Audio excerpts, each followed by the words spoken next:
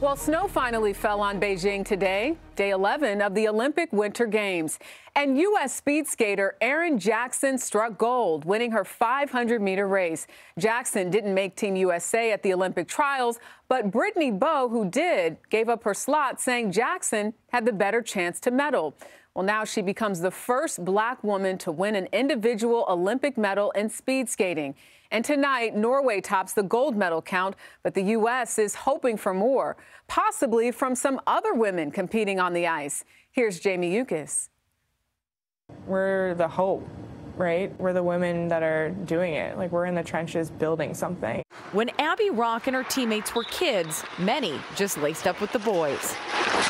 Growing up playing with the guys was for sure hard on parents to watch me maybe get buried in the boards. Like, I'd get hit and I'd just pop right back up. Here in Beijing, Team USA is looking to bounce back from an opening round loss to their top rival for the gold, Canada. We hate one another, right? I love that you just put it out there. We hate them. Yeah, I mean, I would describe it as, like, within the rules, slaughtering them, right? Like, that's what, as a competitor, I want them to do that to us. Rock's dad is Canadian. But Rock still skates with her dad's heritage as the first Indigenous woman to wear officially the Team USA hockey jersey. The tribes are in an area where hockey is a big deal, but you're the first to be going to the Olympics. Yeah, I played with so many Indigenous hockey players.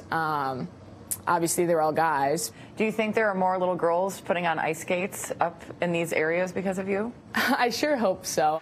But establishing a successful women's pro league remains a challenge. We haven't had the appropriate time to develop the sport, and people want it right now. Teammate Brianna Decker, whose Olympics-ending injury dealt a serious setback to Team USA, already is focused on the next generation with a foundation to fund girls' hockey programs. Now, with the injured veteran out, first-time Olympian Abby Rock is stepping up to take her spot and help defend the gold. I think a successful Olympics really is a gold medal. That is the goal, is to come out on top. And now Team USA is just one step away from the gold medal game, a Monday semifinal clash with Finland. Jamie Yuccas, CBS News, Beijing.